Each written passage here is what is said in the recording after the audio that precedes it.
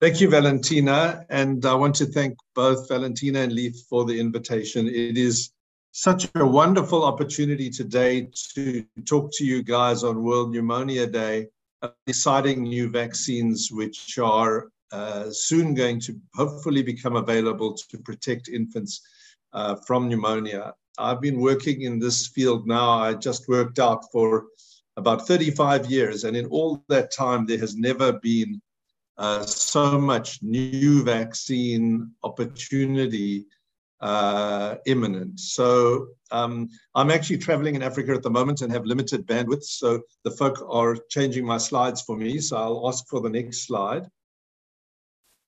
As an introduction, I just wanted to repeat, if it hasn't been said before in this meeting, that deaths from pneumonia are deaths from poverty. If you look at these slides, the gray bars on the left-hand side show that the pneumonia mortality rate is much lower in wealthy Africans, which is the light gray bars, than in the poorest African communities. And if you go to rich countries, the red dots, you'll see that kids don't die from pneumonia unless they're in the poorest 20% of individuals in rich countries. So death from pneumonia is about death from access to care, access to oxygen, as we've just heard, and major reductions in pneumonia mortality can be created simply by improving the wealth of the parents. Next slide. Having said that, vaccines play a huge role in reducing pneumonia deaths. And this slide just shows you that still today, pneumococcal disease is the leading preventable cause of death, vaccine preventable cause of death, with more than 300,000 children dying every year. And that's for Indonesia, not enough vaccine available, even in many other countries, although vaccination is available, not everybody gets it. But also there are serotypes that are not included in the existing vaccines. So I will talk about that in a minute. Next slide. So this will also have been covered, but I just wanted to point out the enormous advances that have been made in the rollout of PCV. This is 2006. You'll see only the rich countries had PCV, whereas, next slide, if we look at 2022, there's been a dramatic improvement with only China amongst the large countries that is not providing this vaccine to all of their children. Next slide.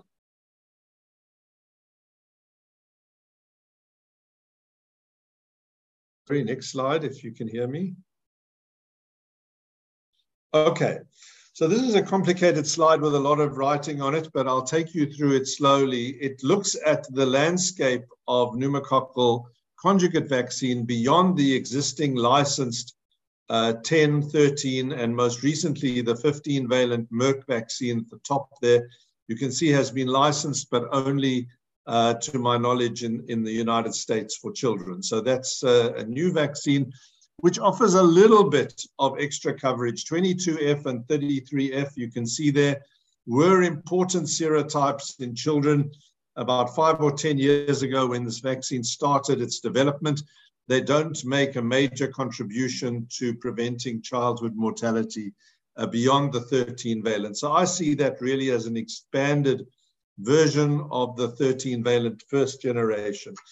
But certainly the second generation vaccines, you could argue, in fact, they're now third generation vaccines because we started with a 7-valent, are the 20+ valent vaccines. And here we have good news because, as you can see, there are at least 4 companies listed there. The key thing is, however, that the expanded valency of all of these vaccines, except the last one, are focused on adult serotypes. So the Pfizer vaccine of 20-valent is actually designed to cover the most frequent adult serotypes in the United States, not the serotypes that affect children in poor countries. The Affinivax and Vaxcyte formulations are based on the adult 23-valent carbohydrate vaccine, which was introduced in the 1980s. And again, it focused on adult serotypes. The InventPrize vaccine, bottom, is the only one which is focused on some important additional serotypes, 15A, 16F, 24F, and 35B. Now, all of these vaccines will contribute to reducing mortality in children. But what I'm saying is that at least one of them will be specifically designed to protect children. Next slide. So moving on from PCV, the key time in which children die, and many people on this call will be aware, but if you're not aware, almost half of all children that die in the first 60 months of life die in the first month. And that represents an enormous burden of neonatal mortality. And this slide shows that neonatal mortality has reduced less than mortality in older children. So if we go to the next slide, what are the major causes of pneumonia mortality in young children?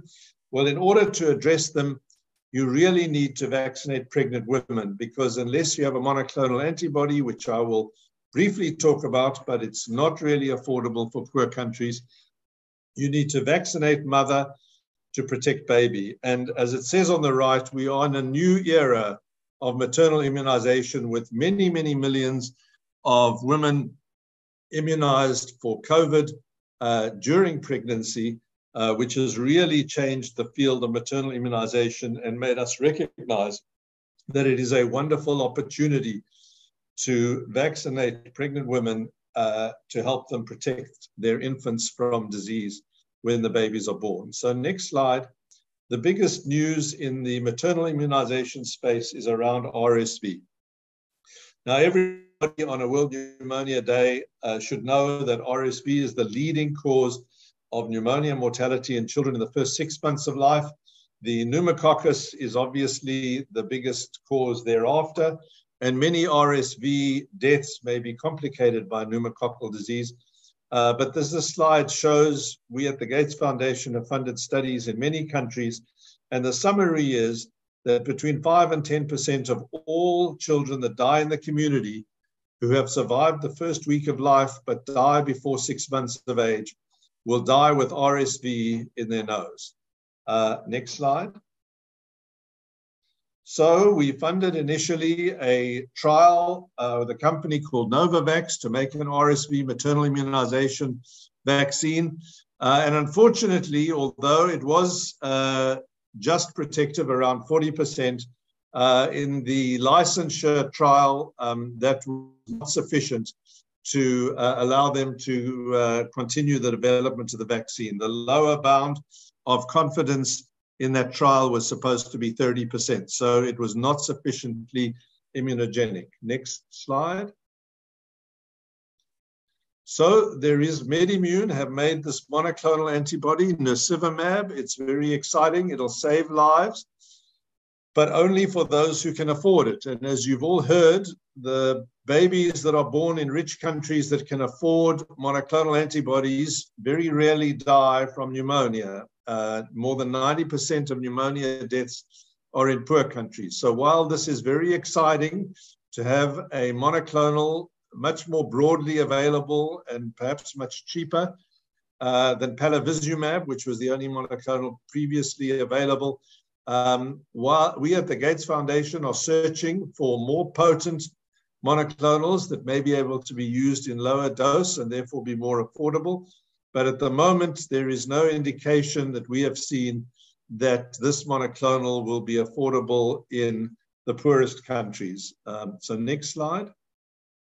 The most exciting news that we have then is a next generation vaccine. It's a pre-fusion form of the F protein given to pregnant women. These are the phase 2B data from Pfizer. The numbers were small, but point estimate of efficacy of around 80%. I wouldn't look so much at the lower number there because the numbers are really too small to be confident.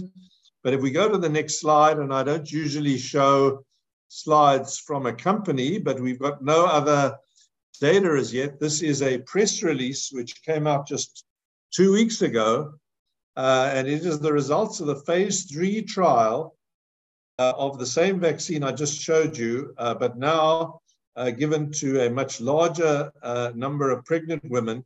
And we see in the vaccine efficacy that in the first 90 days of life, there was 82% protection from severe medically attended lower respiratory tract infection due to RSV, and around 70% protection out to 6 months.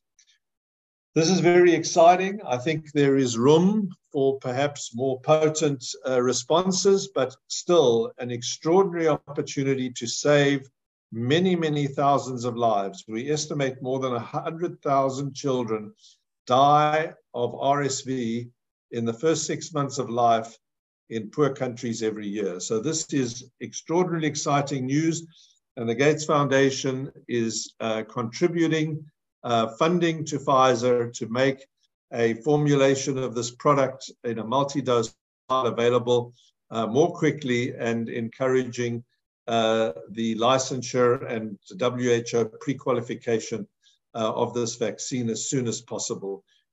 We believe that, in fact, this vaccine will be put forward for licensure in the United States before the end of this year in pregnant women, and that if it is successful in its bid for licensure, the vaccine should come available next year. And we are hoping that it will become available to Gavi countries very shortly thereafter. So this is one of the highlights of what I wanted to say.